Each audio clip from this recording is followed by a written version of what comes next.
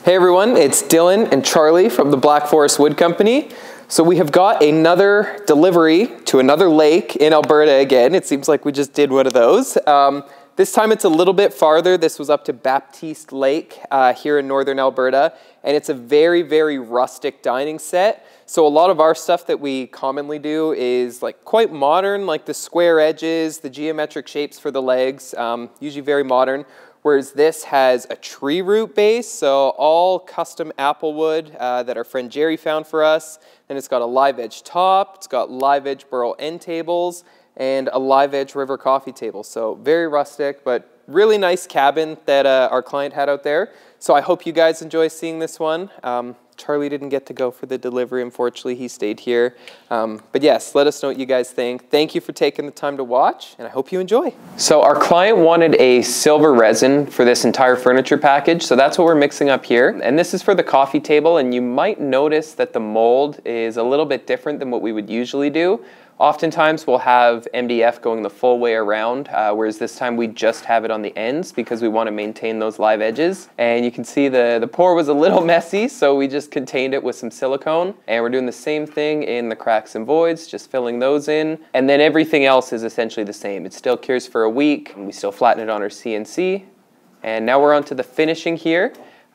We are actually using on this piece our new Black Forest oil. We talked about that on Instagram just recently this week, and a lot of people had questions on that, so it's probably coming within the next 2 months, hopefully 1 month if we can speed things up. And it's just going to be one product to start that is suited for furniture, so tabletops exclusively. And we really hope you guys enjoy it, because we've been using it on our tables for a couple months now, and it's worked very well. So that's the same process here that Ben is doing on the dining table using our Black Forest oil. You can see the same patch of silver epoxy, and of course it's got that nice rustic live edge on the outside. This is the apple wood base that we got from our friend Jerry out in BC. So right now Brad's just trimming off some of the excess pieces so that we can actually get it to sit flat. You'll see in a second here when we back up that this thing is on an angle. It doesn't want to sit straight up and down, so we had to do some trimming on these limbs, cut the top off, shave it down to around that 30 inches. And Brad just kind of did this all by hand with the chainsaw and power planer. But then after this, we do send it to the CNC to make everything perfect. Something really interesting about this furniture package as well is that every piece of wood is salvaged material. So the dining table top and the end table slabs, so that's the Clara walnut top and the Clara walnut burl tops, they're both salvaged from walnut orchards in California. So what happens in California is they plant these walnut orchards, and then every about 50 or 60 years, I believe, they get to a point in maturity where they don't produce walnuts at the same rate anymore. So they clear those trees, and oftentimes they're just chipped up, burned, and just wasted. Whereas in this case, through our connections like GL Veneer and different places like that, we're able to actually get these trees salvaged, cut up, and turned into pieces of wood for us to use. And then similarly on the apple wood base that we used for the dining table base, that was salvaged from a fruit orchard in BC.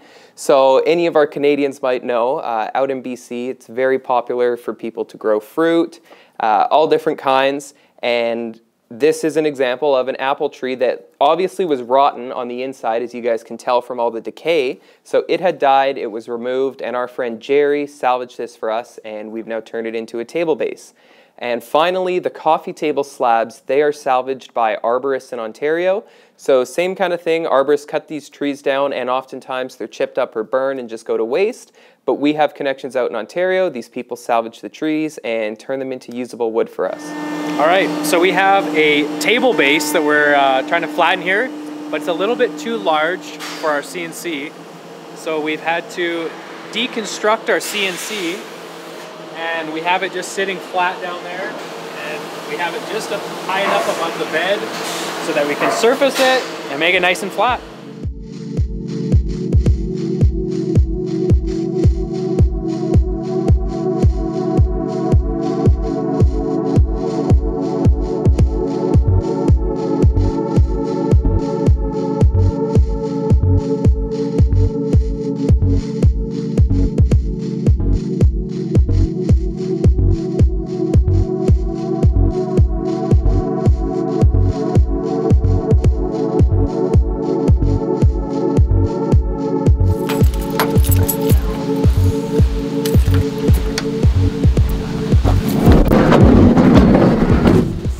just finished a 5-hour drive and we got on site here at this lake in Alberta.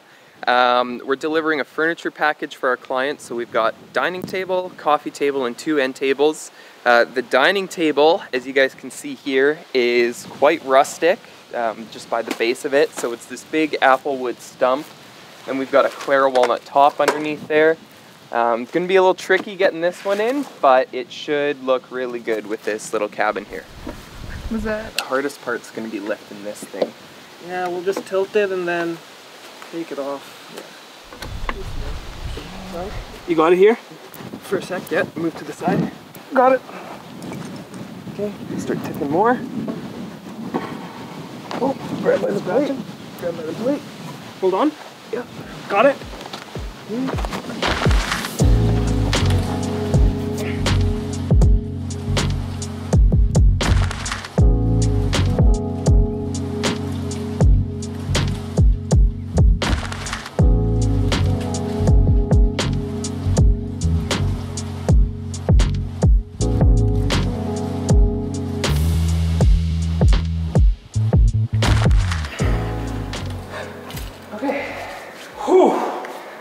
Hardest part.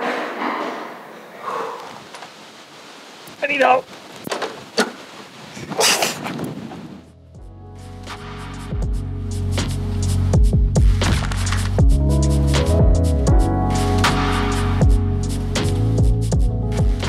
That's not bad.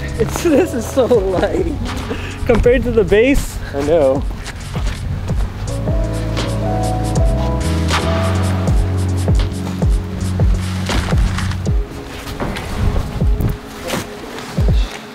Yeah, I switched. Just set it lightly for now, and I'll get under there. Yep.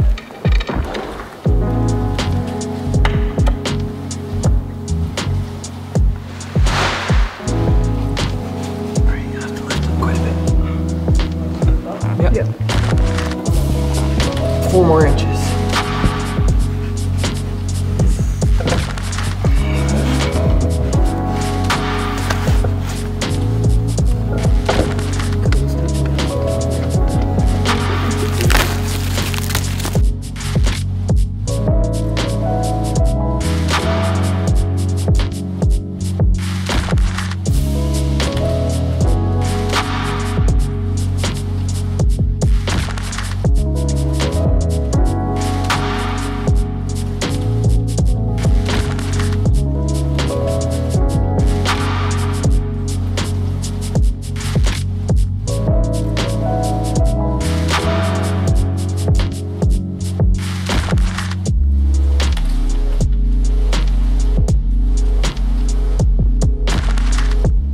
Had to secure our burls in with the seat belt. That's the only suitable way to transport them, so we'll let them out now.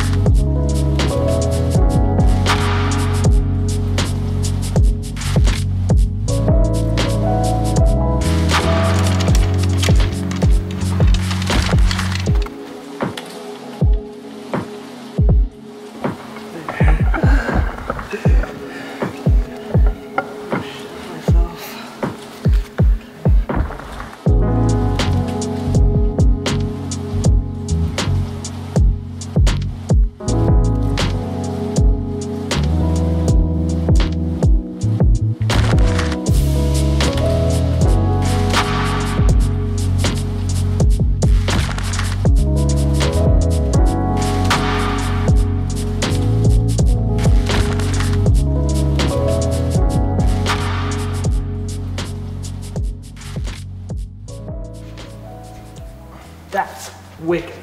Yeah, that looks nice. Yeah, I like those a lot. This one's even cooler. Jeez. Jeez.